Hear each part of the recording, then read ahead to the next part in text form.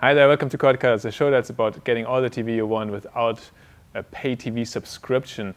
And on this Cord Cutters quick tip, we're going to show you how to make better use of your Boxee Box with the Boxee Box remote control for iPhone and iPod Touch.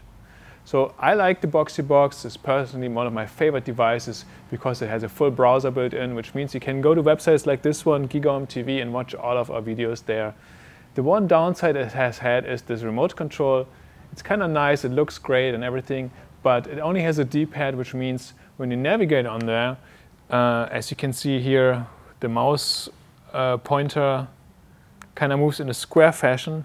I like to say it's a little bit like playing Etch-a-Sketch with one hand. You can only move Y and X axis, and you can't really reach everything, and it's very painful to actually navigate, and especially when you have to click on smaller buttons, it's no fun. Well, Boxee just solved this problem by bringing a new application to the iPod, or updating the iPod or iPhone remote control essentially. And we're going to show you how this works. So Boxee now solved this by updating their iPhone and iPod Touch application, which is essentially a remote control, and now it has a full touchpad. So if you look at the mouse pointer here on your screen again, you can now move it in any direction. You just move your hand up diagonally, or if you want to do some nice circles here, you can do that as well. And that helps you to basically select any of these links. So if I want to play any of these videos here, I just go there right away, I click on it, and then the video fires up.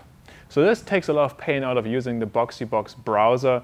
Just fire up the app, use it as your remote control, and it's going to be much easier for you. Stay tuned for more quick tips like this. For more full episodes from Cord Cutters, visit our website, gigaom.com/cordcutters, and keep watching the show.